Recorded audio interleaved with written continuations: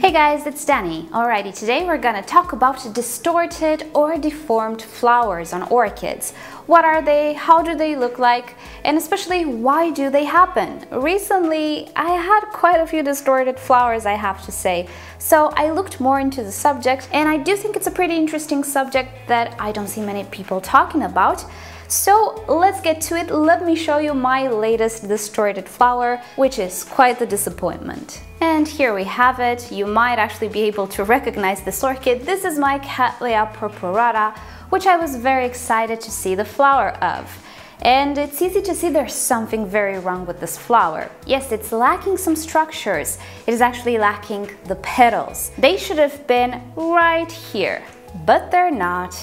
Now, this is not a singular case. I have to say I had this in the past as well. Recently it happened with my Rhyncholaelia glauca. I think I had one on the Encyclia vitellina, I might be wrong. They were actually not the only cases that I've seen with petals missing, identical features.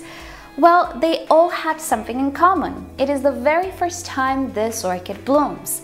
And first flowers in an orchid's life are really not the full potential, and in some cases they're actually deformed, such as this. So for these orchids, there is an excuse. I would say the second and third flowering will be closer to the full potential and to normal. But really it's all a lottery. You can be lucky enough to not have anything missing or distorted on your flower, or you can be unlucky. The more orchids you have, the more chances you have to see something distorted. Now, missing features are not the only problem you can have with first-time bloomers. You can experience color break, missing colors, all sorts of weird patterns that should not be on the flower, particularly if we're referring to hybrids, but the second and third blooming of the orchid might actually look totally different. If this happens, don't despair, it happens to all of us. The more orchids you have, the more often it happens. A second group of deformed flowers are due to genetics. And this is a very vast subject because we can have all sorts of displays due to genetics, which can be bad or can be good. Some genetical mutations can be quite appealing. And if you remember, I have that Phalaenopsis, which has a split flower. Half of it is colored differently and has a different pattern, while the other half looks totally different. And this is quite unique, as it is something which should not happen with that Phalaenopsis. There aren't many Phalaenopsis on the market looking like that, so this little feature gives a uniqueness to the flower. But as you can see, it's not something really unappealing, at least to the vast majority of people. It's quite interesting. The distortion in this case has to do with color and pattern. It doesn't really have to do with the shape of the flower, which I believe is a better scenario than having distorted flowers from the point of view of shape. But this is not the only deformity we can encounter. There are all sorts of color variations which just turn out to be unique, and it is actually a stable gene which will be displayed at every flowering. This is something we're kind of all looking for, particularly when we're dealing with hybrids. Sadly though, there are some bad mutations which we don't want to have. Let's remember the Cattleya intermedia variety Equini that I have. That one apparently has a permanent mutation that refers to the shape of the flower. You'll have some footage on the screen. The first time this orchid bloomed for me, one of the flowers appeared not to be open completely. And as a result of the formation of the bud, it self-pollinated, which should not happen to Cattleyas. So obviously I lost the flower prematurely. And then the second time it bloomed for me, the same story. I don't remember if I had the flower very mutated, but it was not opening completely, and that's an alarm because this orchid doesn't really appear like it's a young orchid. It appears to be a division. So I don't think we are talking about the first blooming here. I think it's a permanent mutation of this orchid. It's funny because the Equini is actually a pyloric version of the intermedia, but we're gonna get to that. So problems with the Equini kind of makes sense. Now these are mutations and distortions which have to do with the genetics of the orchid. It's not necessarily external factors or something you did. And sadly, these are the worst because we cannot change them. Once we establish it is a permanent mutation, we kind of have to live with it. And this is not the only type of physical mutation due to genetics you can have on orchids. Some orchids can miss structures completely, like in the first case, but on a permanent basis. So imagine an orchid which permanently doesn't have petals or doesn't have a lip, or maybe does have them but very distorted, and actually do have a vanda which blooms like that. It created 2 flower spikes this year. It was not the first time this orchid bloomed, and the flowers really did look a little distorted in the sense that the petals did not have that proper shape. They were smaller, and I feel like they were trying to imitate the lip. Some flowers actually didn't have a fully formed lip. The second flower spike looked worse than the first one, actually. I'm not sure if I filmed it. So in this case, yet again, we have a permanent mutation that refers to the shape of the flower and its components. Some structures were missing or were deformed, and it is of a permanent nature, sadly. So again, it's one of those orchids we kind of have to live with, and as a personal note, it is one of those cases that I cannot live with. Being that I'm trying to conserve space, I don't really like those type of mutations. But nonetheless, it is something you cannot do anything about. It has to do with the genetics, and that is that. You either like it, either you don't. Speaking about genetical mutations that we cannot do anything about, here's a good one that was born from hybridization, the Peloria. Now, I do have a separate video dedicated to peloric orchids. You can visit the description, find out more about them.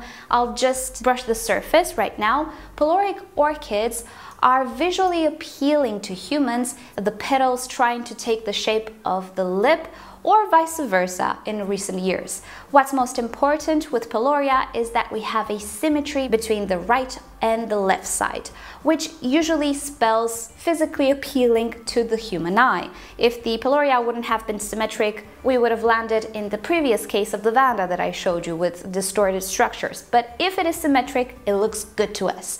And Peloria actually can affect all sorts of orchids, Phalaenopsis, Cattleyas, Cymbidiums, everything you can imagine, and it has a few characteristics. Some flowers appear not to open completely, and this is because the petals stay slanted forward, and most probably you've already seen in flower shops those Phalaenopsis which simply don't open completely. Well, they will never open because they are peloric.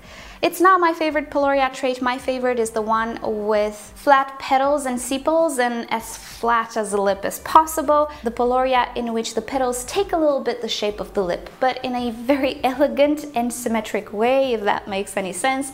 It's all personal here. Splash petal Cattleya hybrids are all peloric, and if you trace the ancestry, you will find a common ancestor. It is the intermedia variety Equini, which is a natural peloric orchid as far as I understand, as far as some people suggest. And that Peloria trait that the Equini has is a dominant gene and is transmitted to its hybrids. And the hybrids transmit it forward and so on and so forth. And this is why we have so many splash petal Cattleyas. They all have the Equini variety of the intermedia in common.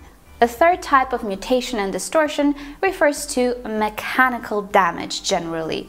Now, what you see in front of you is a more complex case, but it is pretty easy to assume that if you manage to damage the buds, the flowers might be a little distorted. They might have little holes, little parts of them missing. Overall, they will not be symmetrical and probably they will not look that good.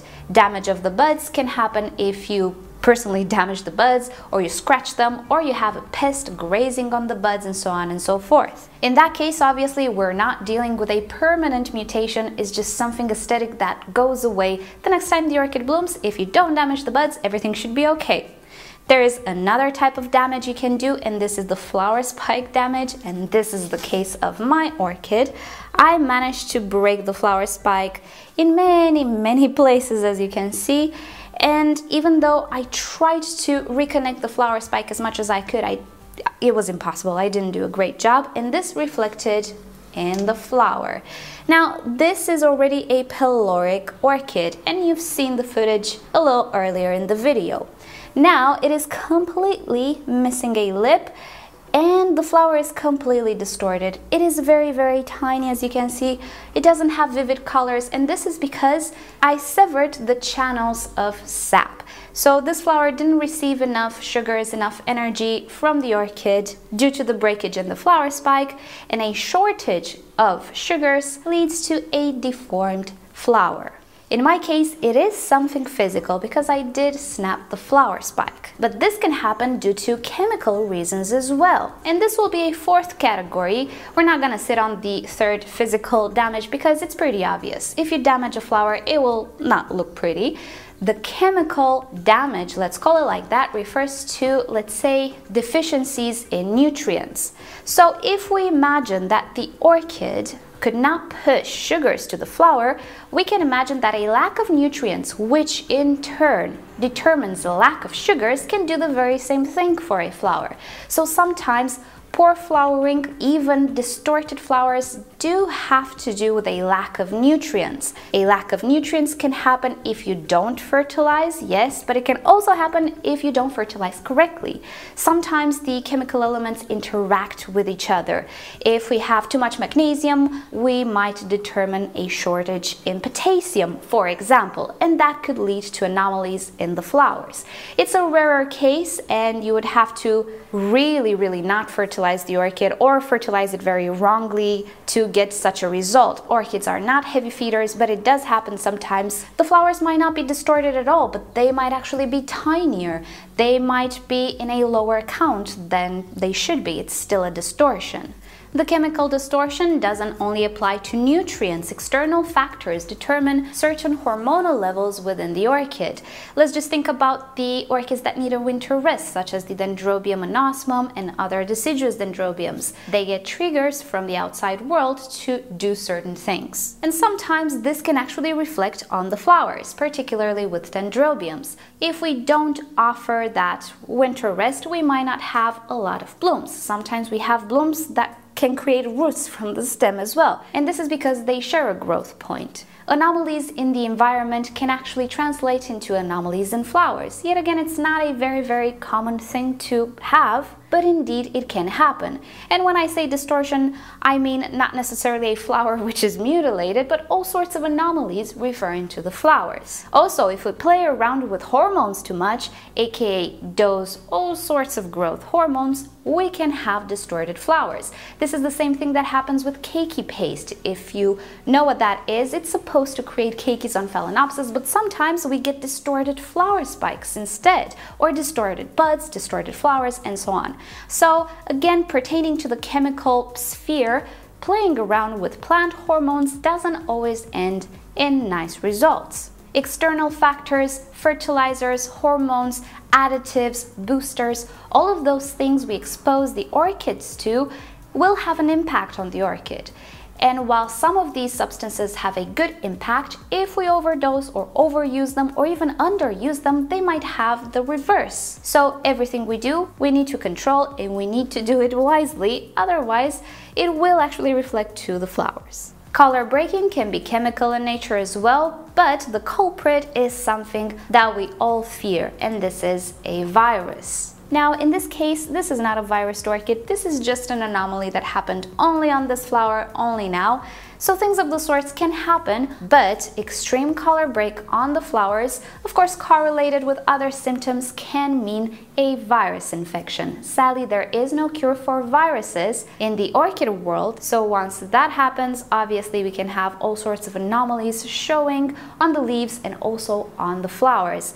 And I only had one case of color break, which I remember, and I believe it was a virused orchid. I'll share with you more information about viruses, how to test them and all of that. I have some videos on the matter, some tests to show, and so on and so forth. It is chemical, let's say, in nature, because it does have to do with the internal balance of the orchid. And because I'm sure there might be other reasons and other explanations for things, check the description down below. I'll try to add some more information and articles that I find on the subject. It's a nice read if you're interested in the subject.